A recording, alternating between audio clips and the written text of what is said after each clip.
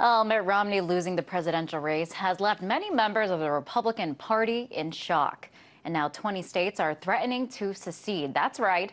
Some citizens in these states are so upset with the election, they no longer want to be part of the United States of America. These are the states where petitions to the White House are in the works, asking to withdraw from the U.S. and create its own new government. And as of today, the Lone Star State garnered more than 77,000 signatures. Arizona has more than 13,000. Oklahoma has more than 12,000. Georgia has more than 22,000. And South Carolina got more than 16,000 signatures. Now, according to the rules, if you get over 25,000 signatures, the White House must give an official response. And as you just saw there, Texas has well surpassed that.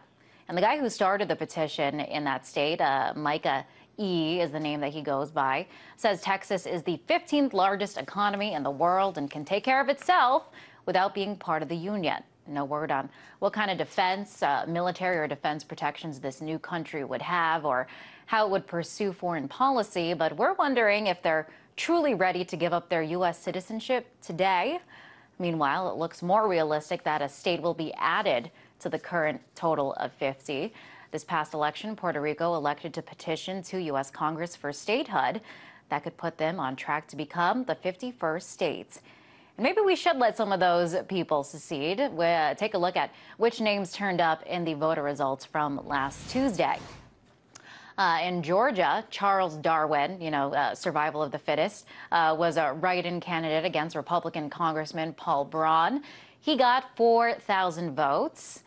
And Hank the Cat, you see there, a candidate in Virginia, finished third. And in Stark County, Ohio, Jesus, Tim Tebow, and South Park's Eric Cartman all got votes for president.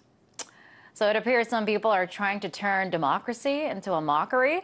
Either that or they couldn't bear to vote for those actually on the ballot. Either way, it seems this election has stirred some interesting responses, to say the least.